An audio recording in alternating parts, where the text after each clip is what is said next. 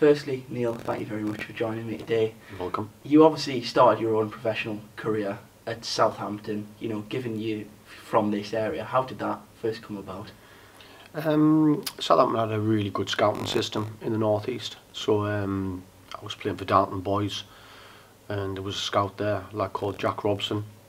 Spotted it, had a chat with my dad, and back then I was 12, 13. You couldn't sign forms with any club until you were 14, associated schoolboy forms. So I went down, had a few trials, and they offered me associated schoolboy forms, signed it, and 16 obviously signed apprenticeship forms as well. So I had 2 years down there, and then you get the pro contract offer, and it started from there. Yeah, you obviously made the move back to Middlesbrough. We've spoken about the journey at Southampton and getting to that point where you become a professional. What was the moment like, sort of hearing the first whispers that you might be going back home, so to speak? There wasn't any whispers, to be fair. It was just a phone call out of the blue by my manager Dave Jones, and said that Brian Robson had made contact and we've agreed a fee. It's entirely up to you. And I've been at Southampton for 12 years, and I just thought it was a great opportunity to come back home. And I knew Middlesbrough were on the up, the likes of Emerson, Craig Gignett, people like that, Nigel Pearson. They were at the football club, Paul Merson, Andy Townsend, who I knew at my time at Southampton. So I just decided, it's a good move it's a good move for me. I went up, spoke to Brian Robson. I was in his office 10 minutes, and the deal was done. So yeah, I never even had time to thank the Southampton fans or anything like that. It was just really quickly done, and a great move for me. Yeah, you mentioned some of the names there that were at Middlesbrough at the time. Emerson, Nigel Pearson, even the manager Brian Robson. I mean, there was certainly some characters at the club at that time. Just talk me through what that dressing room was like. Well, the dressing room was ridiculously good. You're going into games looking at the opposition and thinking, we're going to beat you today. You ain't going to beat us, because we had a really good dressing room. Lots of leaders in there. I've mentioned them players, Robbie Mustoe, Stevie Vickers, people like that who were, out and out pros. And Robbo just added players, every now and then, and he brought some great players into the football club.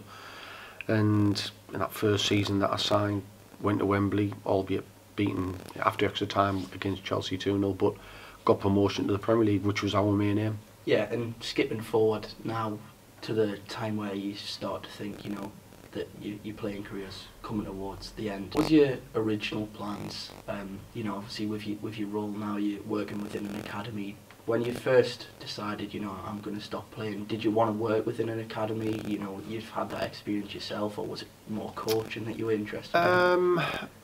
Well, I took my coaching badges straight away. I took them when I was playing at Darlington, finished my career at Darlington. I don't think I had a plan. I think it was just to stay in football. Loved coaching, loved that side of it. It was totally different to being a player. Player, you just come in and you look after so well. You get into games, and that's what that's why you become a footballer. You love the the surroundings of match days, the build up to it, and I miss that massively. That's the one thing I missed. But it was just to stay in the game, and sort of I've been under some good managers, and I just thought, well, I've got a little bit to offer, I feel. So going into the coaching side and also the management side, I really enjoyed. This side I'm in is totally different, but I still love what I do. It's a privilege to work at the football club, because I've got a rapport with the fans, and I had rapport with the fans, and also with the BBC work coming up as well. It was good, but no, I mean, the football club for me has been brilliant for me. 4 years ago, it comes about. You initially joined the football club back again as loan manager, and then went on to become academy ambassador, and also in charge of player welfare. How did that move come about, and what do those roles sort of involve? Well, Neil Bowser, Craig Little rang me and asked me there was a role if I fancied it at the football club. Told me what it was all about, the loans manager and obviously the player care. although it was loans at first and the player care came later on, it was just too good to turn down. You know, to get back into the football club is something I've always wanted to do. And yeah, it was, I just seen Neil and Craig and see, yeah, I want to come on board. So it was good. Speaking to the lads that go out on loan, looking after them, making sure that they're okay, making sure that where they're staying they're okay. But that role, you get to learn about the role, because each individual player are quite different. Some like to be centred in the town when they go to football clubs. Some like to be put away in the countryside and left to their own devices. And you know, if we've had a couple of loans that haven't gone quite well in terms of them performing, and that's purely because probably the location where they're staying. So as I said, you're learning all the time about the players, and it's up to them when they do go on loan, and if the environment's right, to perform. But I'm there as a guide and to help them in their journey, you know. And they can ring me and I'll ring them every week, speaking about how they're getting on, you know, everything okay, you know. And if they need any advice from me, that's what they do. They give me that advice, and I'll try and help them as much as I can. But I get to go see them train at their clubs, a lot of travelling, get to watch them in games, especially you know, if the Boro aren't playing. I'm going up to Scunthorpe on Saturday to watch Scunthorpe play. There's 2 players playing there that we've got loaned out, so I'm looking forward to that. Yeah, it's a good job. And then obviously the player care side of it is happened, I would say 2 or 3 years ago, and that's something that I really enjoy. Obviously player care is massive now in football. We have players that get released, and my role is to try and get them football clubs, or to help them as much as they can in terms of where they want to go. So whether it's education, whether it's going over to the States, whether it's staying in football and pitching them at a level that we feel they'll be comfortable at. And you know, that's what I do. So far we've had 7, I think, under 16s leave us this year, and it was my job. It was actually last year. It was my job to try and get them clubs, and out of the 7, 5 have got clubs signed on. My son is actually being released, and he's got a club. He's going to Carlisle, got a scholarship at Carlisle for 2 years. And there's only 2 players that haven't quite got anything yet, but I'm working on that, and hopefully, you know, them 2 will be tied up as well. But to see the players go from Middlesbrough and get released, to see how disheartened they were, how sad they were, because some of them have been in for a very long time. And for me to get them, to help them get clubs, you know, they've obviously got to go on trial and perform, but to make that initial contact, what we do, we send their clips out to clubs, and they come back to us, and then I'll pass the numbers on to the parents, and then they'll go from there. So yeah, it's very rewarding to see the players sign up for other clubs. Yeah, and of course yesterday, pretty timely of course doing this today, the official programme for aftercare at the club was announced. I know originally there's always been aftercare at the club, but in terms of what this programme is now going to offer, what is that doing to, you know, benefit, you know, as you say, lads that might leave the academy and initially not find another club? Well, there's a lot more people involved in the aftercare now. You know, all the coaches that have coached them will be involved in it.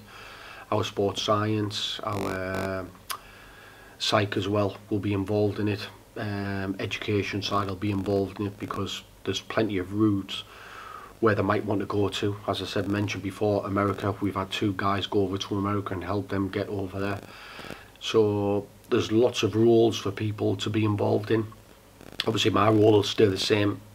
You have to gauge what they want, because at first, when you've been released, obviously it's disheartening. It's, you know, at the end of the day, they've been in football, some of them since they were 7-year-old, and to be released when you're 16 it can be difficult. So you know, you leave them for a few days, speak to the parents, speak to them, what they feel, and they want to stay in football. Some want to go education.